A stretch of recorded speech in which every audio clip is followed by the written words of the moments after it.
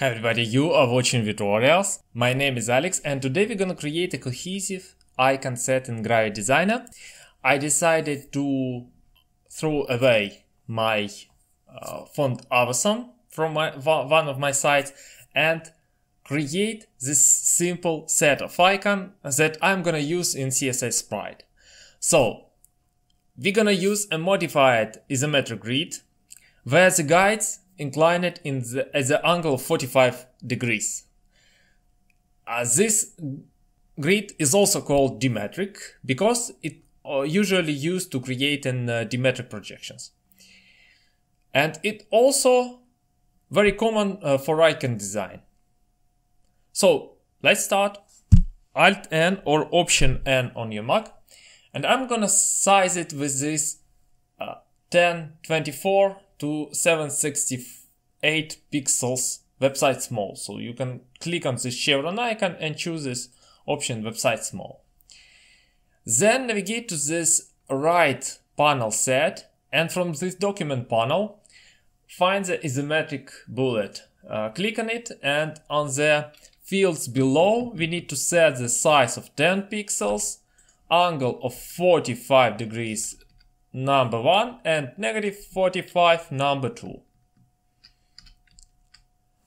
So far so good. Let's go and increase the scale with Ctrl plus Command plus. And first of all, let's place guides, and to open your rulers you need to use Alt Ctrl R or Option Command R on your Mac. So grab your ruler and push it to this intersection. Now navigate to this chevron near the magnet icon and make sure that your snap to grid and snap to full pixel is enabled. Both should be checked. So I'm gonna place my first guide here, second guide here, and third guide here. Very nice. Now let's grab a line tool and draw a diagonal line. And this line should cross two small cells of this grid. Now we can create a duplicate with Ctrl-Shift-D, Command-Shift-D. It's a clone command. You can also find it here, edit, clone. And flip it horizontally using this icon on the tool panel. Select them both and go to the border, increase the border weight to around, let's say 4 pixels. Looks good. Now we need to decrease the bars, and in order to do that we need to go to the advanced stroke settings that is near the trash icon on the stroke panel, and here we need to set a butt of the endings. This leftmost icon. Looks nice. Go to the modify. Oh, sorry guys, we don't need to. Let's simply move a duplicate using Alt and Shift and dragging to the left. With this duplicate selected, let's go to the modify, path, vectorize border. What it's gonna do, it's leave us with the fillet rectangles, two fillet paths. It's basically all we need to do to create a close icon. And now let's create a chevron icon. And in order to do that, I need to create another duplicate with Alt and Shift or Option and Shift selected, of course. And with this duplicate, I'm gonna increase the size. Please grab the rectangle tool or click R. And I'm gonna create a rectangle. Using the pointer tool and holding Shift to restrain the angle at 15 degrees, I'm gonna rotate it at 45 degrees. Now we can disable our snap to grid and snap to full pixel options. So snap to full pixel, snap to grid is disabled because I'm gonna scale my rectangle at the top right direction to cover all of this leg of my cross. like so. Now I'm gonna Ctrl Shift D and place this rectangle at the opposite side, like so. So far so good. Make sure that your snap to the shape available for you, so it's gonna be selected. Now select all of these shapes.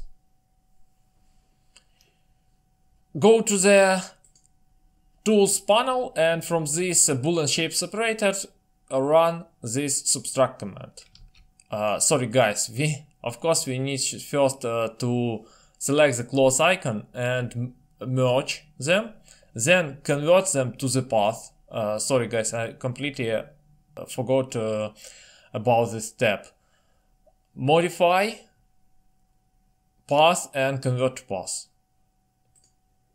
Now we have one single path that is sitting on the back of our rectangles, and now select these two rectangles, select this cross and go to the subtract Boolean shape operator. Now it fires pretty well. Make sure that you have an ideal diagonal lines. Looks very nice, and let's go and again convert it to path, but this time I'm gonna simply use Ctrl Shift P, Command Shift P on the mark. So I am converted to path. Now it's single path. You can also check whether it has an additional anchor point that we don't need. For example, it has an anchor points here and there. I simply can select them with the subselect tool or use D and then delete. Click delete. So now it's ideal diagonal lines. But we need to move further, and to move further we need to move to the right. Let's go and simply draw a line, another line. This is gonna be a horizontal line. Increase the stroke to 4. We can hide, but again, we can hide them. Then go to the vectorized border, again, modify, path, vectorized border to create rectangle. Notice that this line is bisected by our guide right in the middle.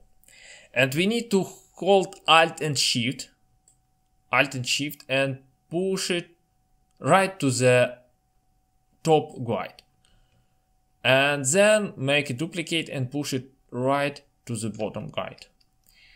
I think we need to resize it a bit, these lines. I suppose you resize it in advance, don't repeat, and then copy. Looks good. It's gonna be our hamburger menu button. And last button that I'm gonna create is the user button. I'm gonna navigate here and go to the, of course, the ellipse. Grab the ellipse tool or click E and draw an ellipse that a little bit, guys, not just tangent with all of this line, but a little bit crossing this line.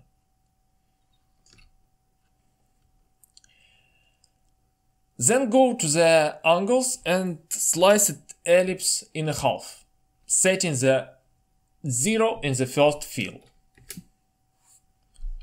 No, sorry, in the second field, of course. Push it on the bottom and create another ellipse, like so. No, I'm gonna create an ellipse like so.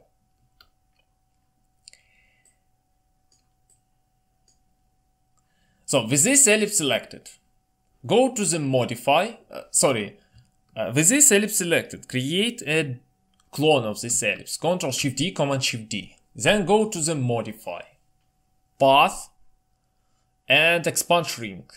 We need to expand this ellipse on 2 pixels. Click OK. Now with this circle selected and with this half of the circle selected, go to the subtract Boolean shape operator and run a subtract. And this is how you can create a user icon.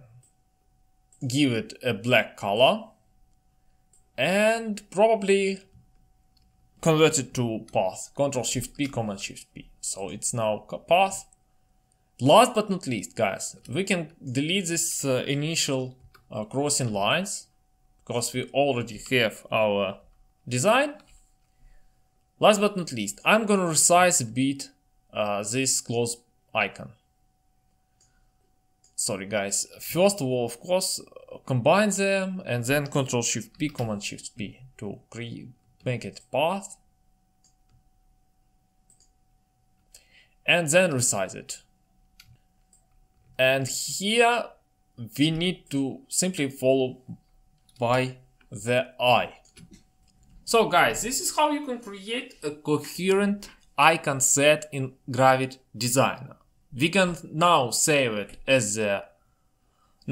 first of all, of course we should trim the canvas to the size of our icons.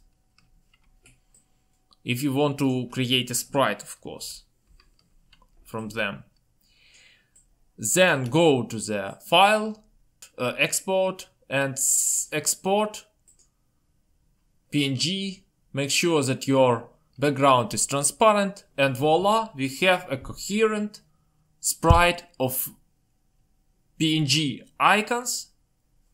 Incline it at the 45 degrees, so you don't need to be too cautious about the anti-aliasing, and be sure that they work in a small size in your browser. I hope you have some value from this tutorial. Thank you for watching and have a great day. And don't forget to join Gravit Tutorials group and Gravit Designer users group.